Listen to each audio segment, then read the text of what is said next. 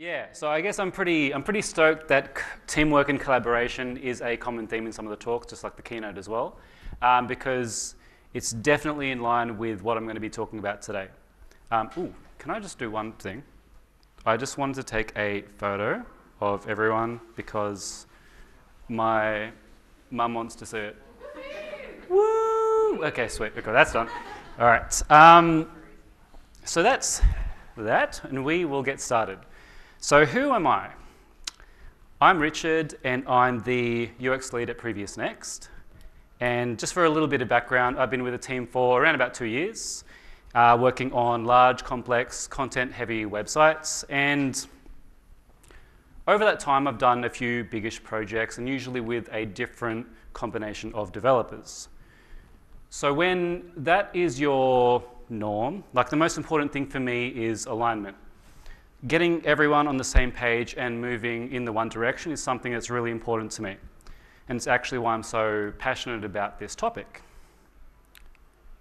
So design systems are a bit of a hot topic at the moment. Articles come out almost every day.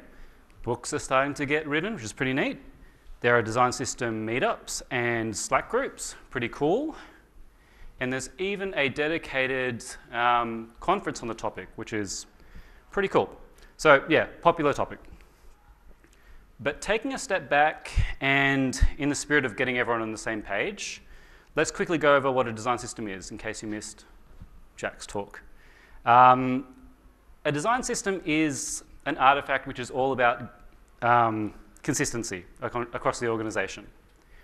They'll usually include a range of design components all the way up to full complete layouts. But they can also include the foundational microsystems behind the design, which I'll touch on a little bit later. Basically, anything that makes sense for the organization to have a unified approach in could make it into a design system. Shopify, for example, has one of the most comprehensive design systems out there, and they treat it like their North Star. Like most, it includes a collection of standard components and design elements, but they also go into detail around the code, including tips and best practices. It's a resource they've approached to have a very broad appeal, and it's not just for designers and developers. I especially like how they've got a section dedicated to the written content with guidelines on how to write in a consistent brand voice. But at the end of the day, the size and complexity should reflect the needs of the organization. Shopify, for example, is a company with a very high level of design maturity with a lot of product teams. So this level of detail is appropriate for them. So what do you get out of having a design system? And I'll just touch on two broad things for the moment. At a top level, it aims to prevent things like this, multiple variations of the same thing, like buttons. But beyond that, beyond preventing visual inconsistencies, design systems provide a lot of operational benefits as well. And having a shared language across your team just makes for a very efficient workflow. And this is where agencies can also learn to strengthen their own processes, which is something I'll be talking a lot about today. On the topic of agencies, I come across a lot of design systems from companies large and small. But there's not really much talk about agencies creating design systems for themselves. And the simple reason for that is this. Design systems are all about enforcing consistency. And agencies, understandably, don't want all of their products to look the same. That's true, and that's not really what I'm advocating for. What I am advocating for is consistency in the approach. Establishing standards for the areas of a process that can be and should be predictable. When you order a Big Mac, it turns out mostly the same, right? Usually looks something like this, but it's fairly consistent. The ingredients are the same, it looks the same, it tastes the same, it's even packaged in the same way because there's a process, a system designed to create that consistency. And a design system serves a similar purpose. It provides the ingredients to help multiple teams create designs in a consistent way. And this cuts down on a lot of design and technical debt while making the process much more efficient.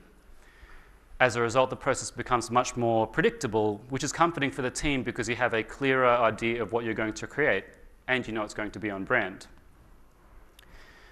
But predictability and sameness sound boring. No one wants to churn out the same thing over and over, and we all want to do more than Big Macs at the end of the day. And that's the special power behind having a design system. Repeatability is an important part, but it's not the end game. I will say one thing about predictability though. It's really valuable when you're working with others. It helps translate the grey areas between the static artifacts designers create and what their intention was. Because while design tools have come a long way in the past few years, there's still a lot of interpretation required, especially when it comes to responsive websites. For example, pixel values are used for pretty much everything from font sizes to distances, spaces between elements. And these values then change as the screen size does, so it's just a lot to keep in your head, a lot of these numbers floating around.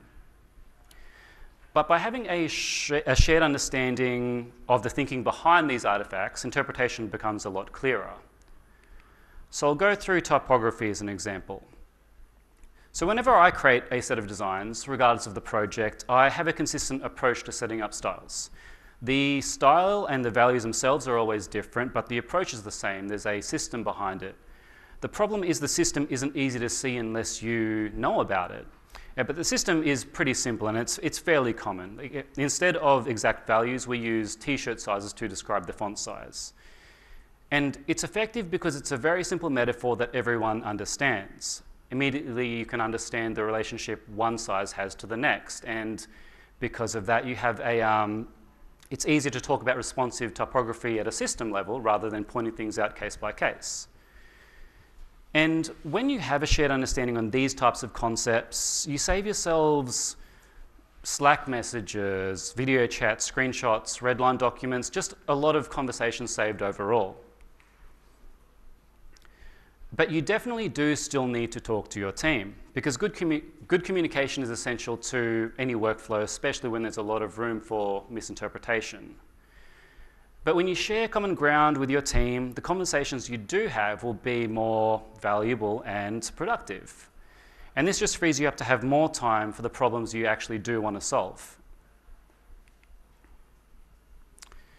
And because communication is important to me, I like to avoid processes like this as much as possible.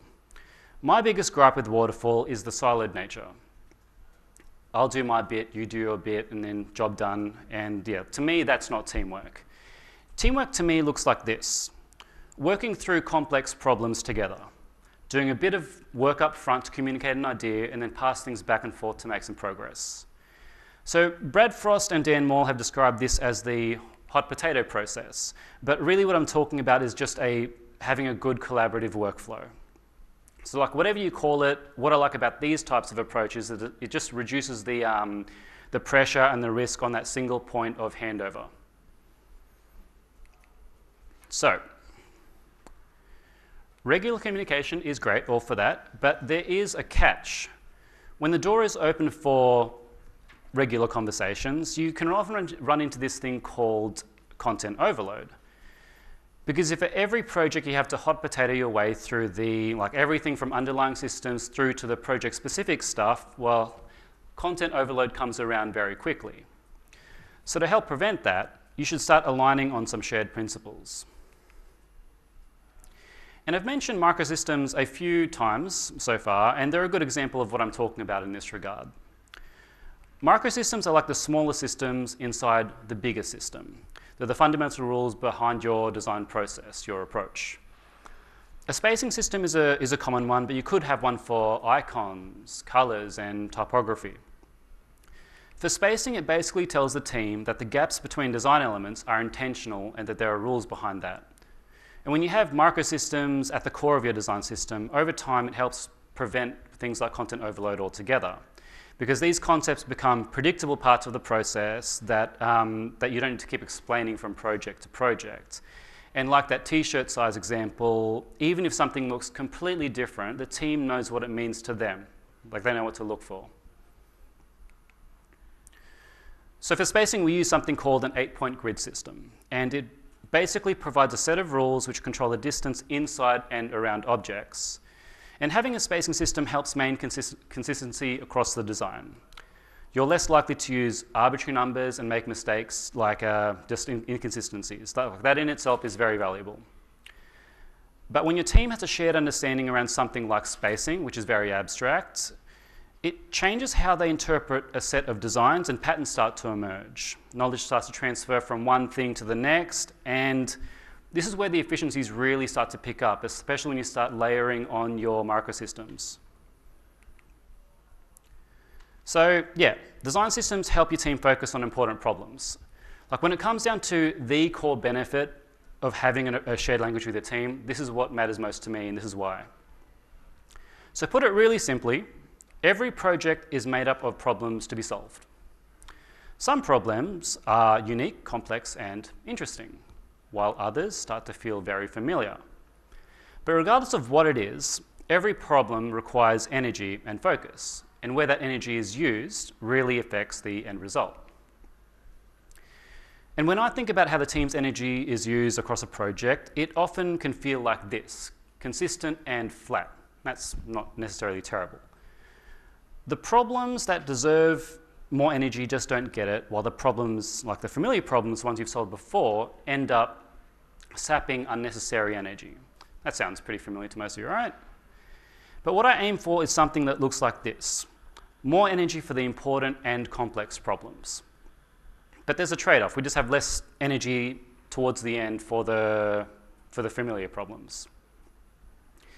And that's where the work that goes into a design system starts to pay off.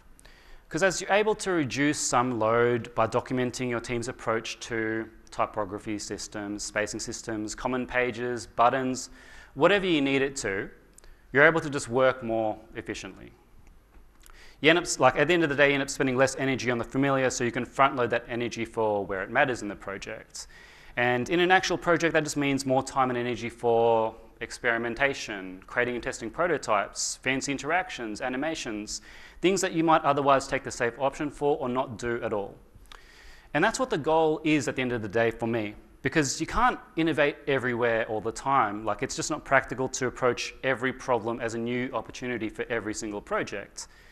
At some point, you need to come together as a team and figure out what your baseline is. And a design system is a great way to work towards something like that. And while design systems have been popularized by the Googles and the Atlassians, there's a lot agencies can use to improve their own processes, even if it's just to align on some of the basics like spacing and typography. So we called our design system Mixtape because we see it as the greatest hits of our team's best practices. It's a growing collection of microsystems, common components, and a few layouts which basically help us get the design process started faster. And what we've found since working from Mixtape is that just as a team, we're much more in sync. The process itself has been a collaborative effort which helps keep everyone aligned but also invested in the process. And like the end goal, the handover process as a result is just much more efficient, predictable, and reliable. So that's kind of like wins across the board. So to wrap things up, I just wanted to leave you with a few tips. If you're looking to start a design system for your team, the most valuable advice I can give is to start small. Start where the problems already exist and are familiar across your team. It's just much easier to get traction if everyone can relate to the problems. And while the big examples out there can be really inspirational, don't follow them blindly. Because what worked for them just might not work for you. Like at the end of the day, it's not about how comprehensive it is, but more how much value it delivers your team. And lastly, just, be patient. This is like a long play. This stuff doesn't create significant change overnight, but like, for example, we've been using our design system for the past 6 or 12 months, and it's been fantastic, but it's by no means perfect. We've got a lot to improve on, but at least we've made a start and are making steady progress from project to project. And at the end of the day, that's what's really important to me. And that's about it. I'm pretty sure we do have time for questions and all that stuff. So if you do have a question, feel free to ask now. Otherwise, I'm going to try to grab a beer somewhere. Yeah, sweet. And you can just have a beer with me or a coffee or something. Beverage of choice. Yeah. Yeah. But if there aren't any questions, feel free to just, tap me on the shoulder either today or tomorrow. Yeah, thanks for being an awesome audience.